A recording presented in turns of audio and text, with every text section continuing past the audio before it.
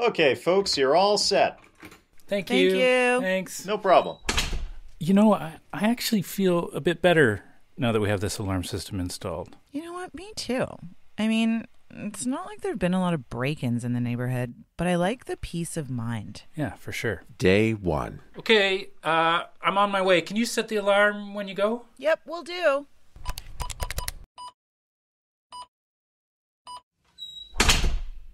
Day 2.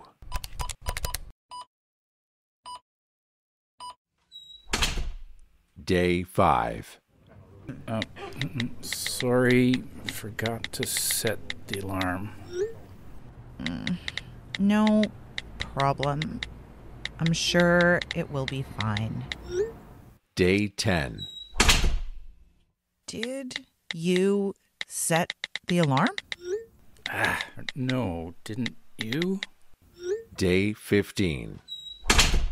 Day 227. Hey, I'm home. What happened? They took everything. They took the TV. They took your laptop. The silverware's gone. Oh God! I know. Oh God! I can't believe it. Have you called the police? I'm calling them now. Did they take the hard drives? All our photos. Hopefully, nothing like this has ever happened to you. But maybe you can relate. You buy a home alarm system, or maybe a bike lock, or a security camera, and you use it religiously for a while. But then, over time, your house doesn't get broken into.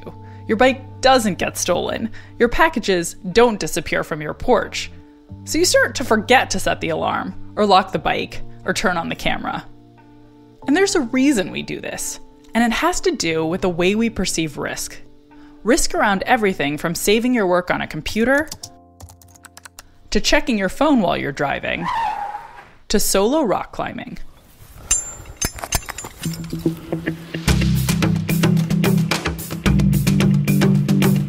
I'm Dr. Katie Milkman, and this is Choiceology, an original podcast from Charles Schwab. It's a show about the psychology and economics behind our decisions. We bring you true stories involving high-stakes, make-or-break moments, and we explore the latest research in behavioral science to help you make better choices and avoid costly mistakes.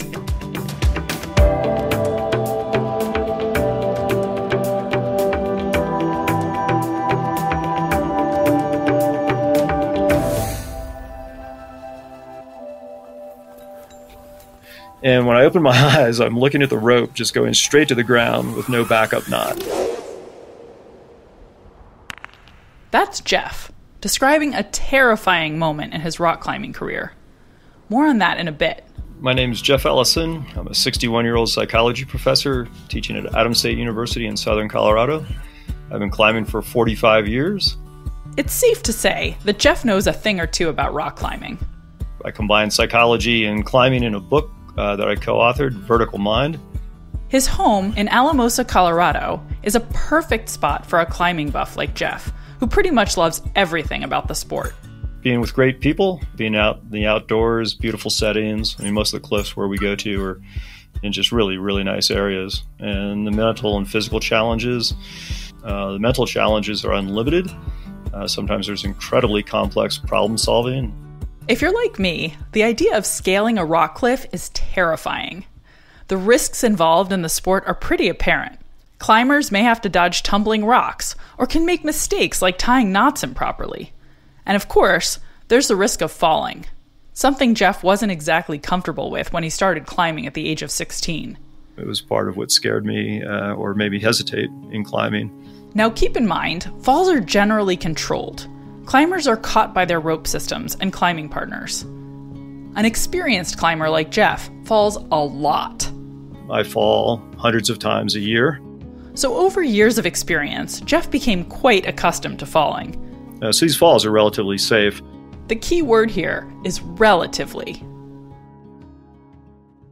I think it was December 20th, 2018, and I just finished the semester. So I was excited to have some time off, and the weather was amazing. We live at 7,500 feet in southern Colorado, where it's incredibly dry and sunny. So, the thermometer is reading like 15 degrees. I figured by the time I got to the cliff, it would be upper 20s or low 30s, which is just perfect with the sun blasting these cliffs that are fairly dark.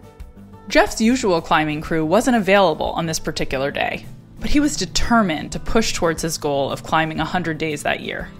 He was almost there. It would be his 94th day of climbing. I texted several different partners and none of them were available. So I started to consider this idea of rope soloing. And when I got the, last no, I'm not available, I decided, well, that's what I'm going to do. It didn't occur to me to go back and let any of those people know that I was going to go out rope soloing. And I failed to mention that to my wife as well. Not ideal, but he planned to go to a familiar area. And he had done some solo climbing before, even if he did prefer climbing with friends.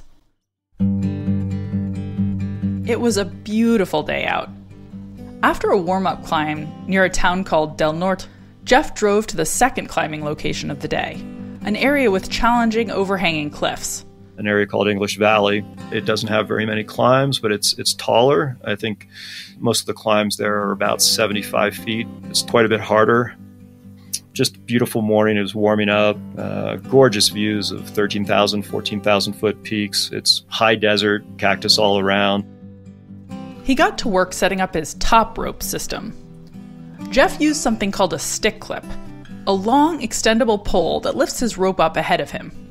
He used the stick clip to attach the rope to the anchor, which was already installed. So what this means is that the rope is anchored at the top of the cliff. It could be on a tree or something like that. In this case, it's on a pair of anchor bolts that are good for thousands of pounds of force.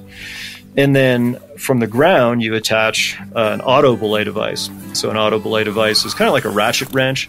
It slides up the rope, but if you pull down on it or if you fall, it'll lock, supposedly. That's the idea anyway. And typically people take extra safety precautions. Sometimes they'll actually be attached to two separate strands of rope with two or more auto belays. You can tie backup knots as you climb. So if the thing would not lock up, you would slide down the rope until you hit your backup knot, and then hopefully that would stop you. The recommended system for this type of climbing is at least 2 auto-locking belay devices.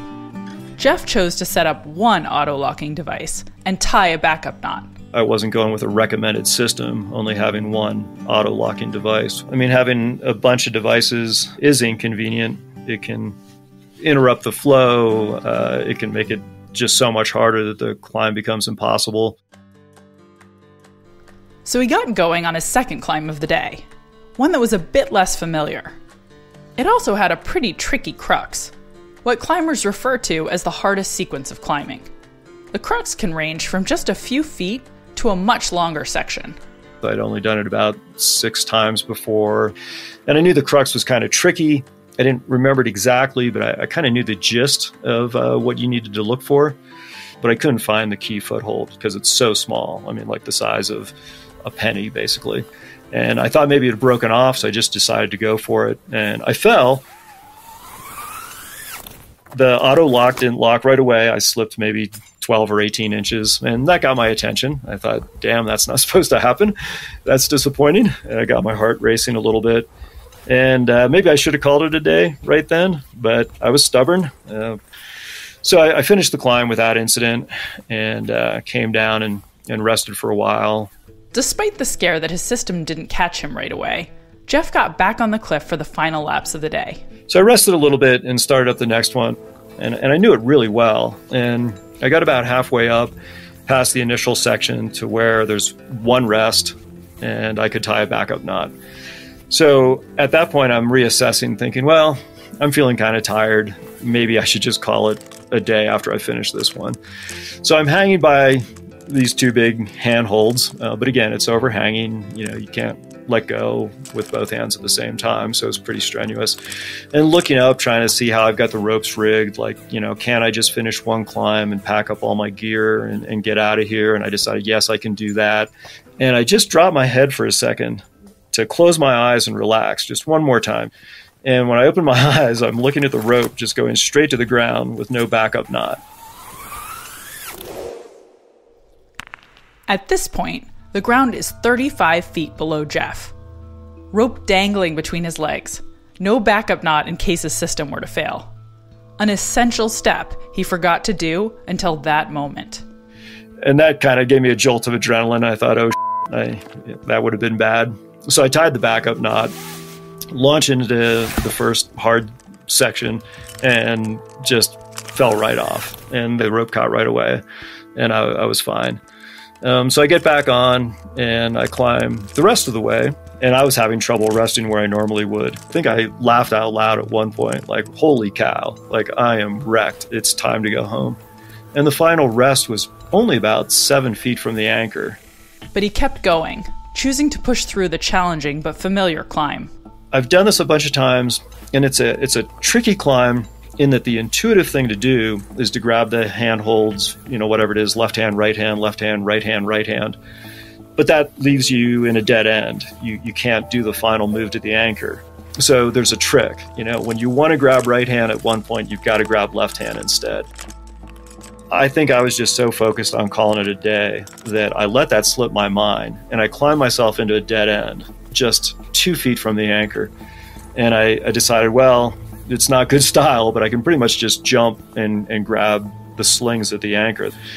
And I did that, and my foot slid, and that's when I fell. I just expected that I would stop right away, and it didn't catch. So I thought, it's not catching again. And after I slid, 4 or 5 feet, I realized, it's really not catching. Like, is it going to catch? Jeff's auto belay device didn't catch him. And then I grabbed the rope. Visually, all I can remember is just like staring at my hands and the rope above me and the anchor receding away from me as I raced toward the ground. I had time to think that, my skin's burning up. This really hurts. Even the thought that this might be permanent damage to my tendons. And I thought, I'm going to keep holding on. Maybe I'll just shatter my legs. And then I can't believe it's going to end this way, meaning my life, of course. I just screamed, no! With this mixture of fear, anger, and denial. And then all of a sudden, boom! I come to this bouncing stop. And it took me a second, and I thought I must have hit the backup knot. I quickly looked at the gear and said, yep, for sure. This is the backup knot. The auto belay's jammed into it. The knot is good. I'm not going to die today. As Jeff dangled midair, about 45 feet down from where he fell, he inspected his hands. They were shredded from gripping the rope as it raced through his palms. His skin was torn down to the muscle on some fingers, and others were just covered in massive blisters. And nobody was there to help him get back down to the ground or to provide first aid. This particular cliff is off a dirt spur road off a more major dirt road. Probably 1 or 2 cars per day drive that, maybe not even that in winter. So, I couldn't expect somebody just to come by. There were no houses in sight. My cell phone was down in my pack on the ground. So, I was going to have to get myself out of this situation, basically what we would call a self-rescue. Because of the way I'd rigged the ropes, there was a second strand of rope hanging fairly close to me. And I was just barely able to kick it with my toes and get it swinging. And I grabbed it and I pulled it over to myself. And I tied a loop in that second strand of rope at about chest height and inverted, put my foot in it, and then hauled myself up with my hands, which was quite painful. And because of rope stretch, I only gained about a foot. But at that point, I was able to get some slack in the rope and inch the auto belay device up, which then locked. So I gained 1 or 2 feet toward the anchor. After 45 minutes of completing that painful process over a dozen times, Jeff got to the anchor, so he could safely rappel down the cliff and collect his gear along the way. Got to the ground. I've never been so happy to touch the ground as I was at that moment. And even though my hands were screaming, I pulled the ropes, packed my backpack, and did the 5-minute hike to my truck, threw all my gear in there, just elated, and drove back out. The drive to a local medical center was nearly an hour long. The staff there took a look at his hands. So my hands were pretty black, They were also covered in gymnastics chalk that we used to keep our hands dry. And then there was the blood and ooze and everything. So it was pretty hard to tell what was going on. The staff sent him to an emergency room a short drive away. And I picked up my wife on the way from work. I called her and started the conversation with, honey, I'm absolutely 100% fine. But I did have kind of a big fall and my hands were kind of torn up. Tried to give her the good news first. They took a look at my hands and they had me clean them further and soak them a bit. And where my finger had been sort of welded down, finally loosened up and I was able to straighten it. They bandaged me up. I just looked like I had mittens on. You couldn't see anything on my hands. And my wife drove me home. Thankfully, Jeff didn't need surgery, and his injuries didn't result in long-term damage. Reflecting on it, there's a lot Jeff could have done differently to reduce the risks of climbing alone. I shouldn't have been doing what I was doing there, maybe pushing as hard as I was or not resting more. But even the way I did the rope soloing, that's not the recommended method. Sometimes people will have 2 strands of rope and 4 auto belays and, even a 5th and a 6th backup. So what I was doing was fairly sketchy and, I had justified it in a number of ways. I'd done it before, it had caught before, I was unlikely to fall, I've got a backup knot. So, I justified doing something that was not at all recommended. It was riskier than it should have been. He's not entirely sure why his device didn't catch him that day, but it's not a setup he plans to use again. There's still days where I don't have a partner and I haven't climbed for 3 days, and it's really tempting to go do that again. But I promised my wife I wouldn't. I would never solo with a single auto belay device again. So I have learned a little bit over the years.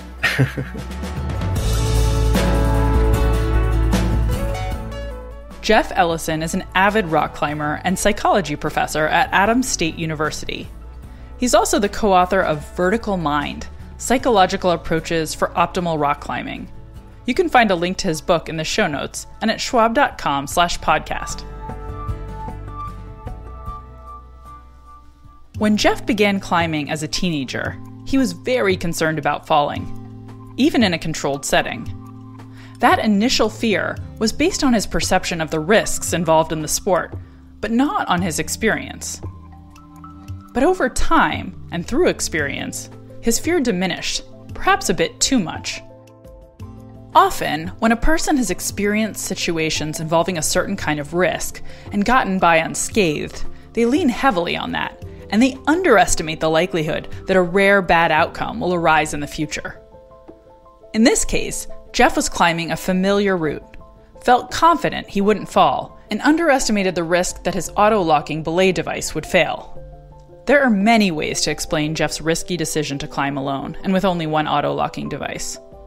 For example, overconfidence, or an excessive desire to reach his round number goal of climbing on 100 days in 2018.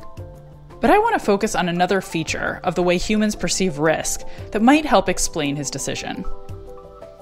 It's called the description experience gap in risky choice. My next guest, Professor Ido Erev, identified this behavioral phenomenon in research with his collaborator, Ralph Hertwig. Ido joined me from his home in Haifa, Israel. Hi, Ido. Thank you so much for doing this. Yeah, thanks. My pleasure. Ido, the first thing I wanted to ask you about is if you could just explain the experience description gap in risky choice. What is it exactly? Yes, when people face a new choice task and have to decide based on the description of this choice task, they often behave as if they exhibit high sensitivity to low probability risk. However, when they gain experience, often they exhibit the opposite pattern and start behaving as if they believe that it won't happen to me. For example, when I bought my first new car in the 90s, I was told that I can protect myself against car burglary if I spend another $50 on a car radio with a detachable panel. And I thought this is a good idea. I paid another $50 and was happy with my choice. But after a week, I stopped detaching the panel. So initially, when I was told about the risk of radio burglary, I was really concerned and I decided to pay the money. But after a week, I started behaving as if it won't happen to me and I stopped detaching the panel. That's really interesting and reminds me of the way a lot of my friends who live in the city where I live talk about the fancy house alarms that they have installed, that at the beginning, when they get it installed, it seems like a great idea. And there's this risk someone will break in and they, alarm their house every time they leave for like a week. And then after that, they're like, no one's broken into my house. This isn't going to happen. So that's really, really interesting. Exactly. I also have an alarm like that too. Right. A very useful for 1 week alarm. Right. Could you describe some of your research showing that people make these different decisions when they face a described versus an experienced risk? Yeah. Our typical lab experiments include many trials. And in each trial, the participant is asked to choose between a safe and a risky option. In one example, the safe option always is a status quo. Basically, if you select this option, you're told if you select it, you're going to get 0 for sure. The other option is a risky prospect. In this particular example, it's lead to a loss of 10 shekels, which is about $3 in 10% of the trials, and to a gain of 1 shekel in the other trials. So in 90% of the time, it's actually pay 1 shekel. Okay, so participants can choose a risky option involving a 1 shekel gain with a probability of 90%, but a 10% chance of losing 10 shekels. They could also choose a risk-free status quo option that involves no chance to earn money, but also no chance of losing any. And I seem to recall that they find out after each decision exactly what payoff they've earned, so they can learn from experience. Exactly. Before they get feedback, in the very first trial, most subjects tend to avoid the risks. They don't want the risk of losing 10 and they go for the status quo. But after 1 or 2 trials with feedback, most of them move and select the risky prospect. Importantly, this is happening even if, despite the fact that in this experiment and many other experiments, choosing the risky prospect actually lead to a loss on average, and they could go with the status quo and get 0 for sure. So why is it that people are doing that? What do you think it is that's driving people to have this different reaction to the described risk initially than to the experienced risk after they've gone through these trials? I think that people always try to select the option that led to the best outcome in similar situation in the past. This effort is effective because often what works in the past is likely to work now too, but can lead to 2 biases. One bias that you might recall past experience that only look similar and in fact are not similar to the current situation. This bias is particularly important when you make the first decision from description because you're still not familiar with a new choice task and you might overgeneralize from other situations. The second bias is because we tend to think about the most similar past experience, we're going to rely on a small sample of past experience. And when you rely on small sample, then in most cases you don't think about the rare outcomes, the low probability outcome. For example, a few years ago, I received high fine when I touched my smartphone while driving near my university gate. Now I tend to think if I want to touch my smartphone when I approach the gate, now I think again, I say, hey, this is dangerous. But I only do that when I'm near this gate. And in other situations, I often do touch my smartphone screen.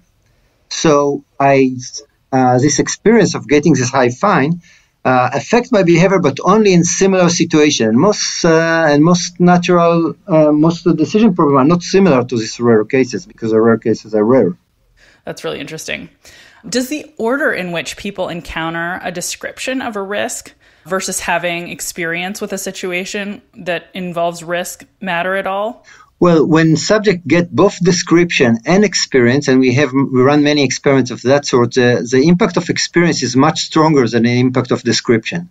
So in a typical experience, when you give subject description and now they make several decisions, in the first decision, they are sensitive to the description. The second decision, they are also sensitive a little bit, but by the third decision, they are more likely to behave as if they underweight rare event than overweighting rare event. It's amazing that people only need to have a couple of experiences with taking a risk and having a good outcome before they get quite comfortable taking that risk again. So we very quickly moved to sort of forming some kind of statistical model in our heads with data that was described to forming one with our experience. Yeah. One explanation for that is that we have so much experience in real life with descriptions that are inaccurate. So when you hear description, if this is the only information you have, then you consider it. But after you get experiences, we feel that we can do better by relying on our personal experience and on that description that may be incorrect. That's fascinating. I have spent a lot of time in the last year, I'll admit, thinking about how your research relates to the behavior we're observing in the current COVID-19 pandemic. And I was curious if you could talk a little bit about that. And specifically, my sense is that people back in March of 2020, when this threat was primarily one, if you're living outside of China, that people were hearing about described but hadn't yet really experienced, that people made pretty cautious decisions. And then, obviously with some exceptions, but then later in the pandemic, after many months of experience with its risks, we saw people behaving differently. And I'm curious if you feel like that's related to your work in the way that I've perceived it to be. Yes, I absolutely agree. And I think the description and experience gap had contributed and is still contributing to the spread of COVID-19. Specifically, the fact that policymakers thought that if they will just warn people and tell them about, I heard in the news about the old man dying in the street in China, that people will be panicked and will be very, very careful. And in fact, many people were careful. So policymakers in the West thought it will be enough to warn people about the risk and then things will be okay. So I also plan to be careful. For example, when I just heard the news and people were asked to stay at home, I told my mother, who is now 93, I told her that she should not leave home, and I will go shopping for her and will leave her the products outside her door, and then we talk by phone. So I did it 1 week, and then in the second week, my mother said, I just heard in the news it's only dangerous for people over 80. I'm over 90. Maybe we can talk. Then we said, we sit outside. We sit outside first week with a mask. Second week, she said, I don't hear you well with a mask. So we take off the mask, and then it was raining, and then we move inside. So I think I'm not the only one who initially planned to be very careful, but is less careful now. I think that this difficulty that I presented suggests that it's not enough to describe the risk to people, but it is necessary to enforce socially responsible behavior. And the interesting question, how do you enforce socially responsible behavior? Of course, you can use the Chinese way, which is, as you know, extremely effective, but it's less likely to be successful in the West because privacy is more important than other things. We just talked a bit about the pandemic. I'm curious because there's so many walks of life where we face risks that are initially described and then experienced. I'm curious if there's other examples that you think are important to policymakers or that you've observed over your career where you think this particular bias looms large? Yeah, well, the short summary of all this research that if policymaker wants people to do socially desirable behavior, it's not enough just that this behavior will be beneficial on average. It also has to be beneficial most of the time. Because if people rely on small sample, then if you get prize for doing the right thing with small probability, most of the time you will not think about the prize. And if you get punishment with small probability, you will not think about the punishment most of the time. We have to make sure that the socially desirable thing is beneficial on average. This is a good first step, but it's not enough. We also want to make sure that the socially desirable behavior is better most of the time. Because if people rely on small samples, they are highly sensitive to the most frequent experience. It's really interesting, and it suggests when we have policies like giving speeding tickets or giving tickets for texting and driving or, fining people if they aren't wearing their mask, that you don't want a really large fine with low probability. You want a small fine with high probability. Is that a reasonable way to think about it? Exactly. My last question is just a really practical one. I'm wondering how you would advise our listeners to try to make better decisions in their own lives in the face of risk now that they're familiar with this work you've done. Well, I think the most important thing, is in designing your career. So basically, it's a good thing, and I'm thinking about it when I talk with my daughters, that, it's good. It's important to have long shot goals. This keep you waking up in the morning. But when you think about different career paths to reach your goals, it's a good idea to take paths that will be fun in most days to reduce the risks that you give up too early. So if you have some long shot goal that in order to do that, you're going to suffer most day until you reach there is high probability you give up too early. For example, think about young people who want to start a startup firm or start working for a startup firm. So my idea that this is a good idea only if you think so. The startup frame, in theory, can help create a better world and make you rich. So this is a very nice goal that you should pursue. But you will only do it, and the probability of success really depends if every day that you come to work you enjoy it, and also that you will learn something new every day or most days that will help you even if the startup firm is unsuccessful. So the idea, you want to have a long shot goal, a nice goal, but you also want to make sure that in most days you're having fun, because otherwise you might give up too early. I love the lesson, and it's wonderful because we did an episode with Ayelet Fishbach and Dan Ariely last year where we focused on the importance of making it fun because of people's tendency to overweight immediate rewards relative to distant goals. And I love how this all ties back together with the experience description gap and risky choice. So that's a wonderful final lesson. And thank you so much for spending time with us today. I really, really appreciate it. This was just fascinating. I learned so much. Thank you. It was fun. Ido Erev is a psychologist, professor, and vice dean of the MBA program at the Technion Israel Institute of Technology. You can find links to his work in the show notes and at schwab.com/podcast.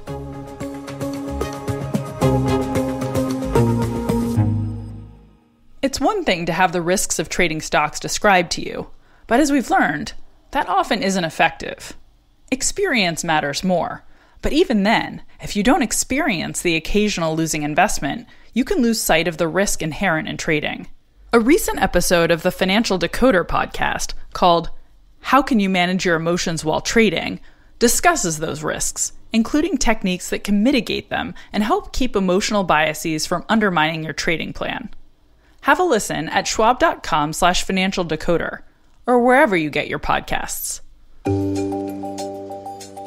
Remember how Ido Erev talked about buying a detachable car radio because he worried that his radio would be stolen and wanted to be able to take it with him whenever he parked? And how over time he grew less inclined to go through the hassle of actually detaching the radio and taking it with him? Well, eventually, his radio was stolen. Not once, but twice. Back in the day, radios were easily removable from cars. People would buy them with detachable faceplates to render them useless to thieves. Fortunately, car companies now mostly produce vehicles with sound systems that can't be removed. Consumers don't have to worry about their radios being stolen, or have to deal with lugging them around when they park their cars. You may remember from a past episode of Choiceology that making the best choice the easiest choice, making it the default, often leads to better outcomes. That strategy also works well for limiting the impact of the description experience gap in risky choice. Let me give you another example where setting a default can help mitigate risk. Maybe you can think of a time when you were working on a school paper or a project for work. Initially, you might have been very careful to regularly save your work because you perceived the risk of the software crashing or computer freezing to be high. Then, after working away without incident for many hours, you saved less frequently. And then, the worst happened. Say a power outage, and you lost hours of work. This is why many software applications now save your work by default, rather than waiting for you to manually save. And while Ido talked about the fact that people underweight rare risks when making decisions from experience, his research shows that people also underweight rare opportunities. There are many situations where people start working to achieve a certain goal, but if the experience they have early on as they pursue the goal is difficult, they may give up too quickly. Ido points to the value of making goal pursuit fun, the topic of another Choiceology episode, to ensure that the day-to-day experience is positive enough that you won't give up too early and miss out on a rare but valuable opportunity.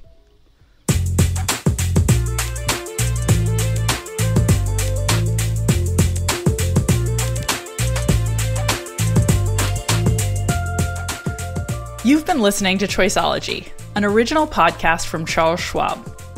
If you've enjoyed the show, we'd be really grateful if you'd leave us a review on Apple Podcasts. It helps other people find the show. You can also subscribe for free in your favorite podcasting app.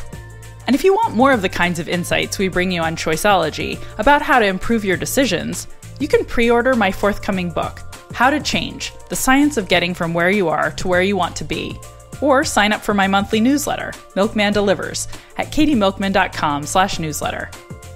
Next time, you'll hear how spies use memory techniques to avoid detection, and I'll speak with two of my friends and collaborators, Todd Rogers and Angela Duckworth, about the issue of forgetting and the importance of timing when it comes to reminders.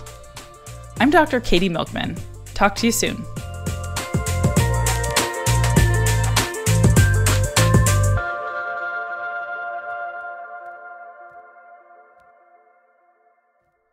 For important disclosures, see the show notes or visit schwab.com/podcast.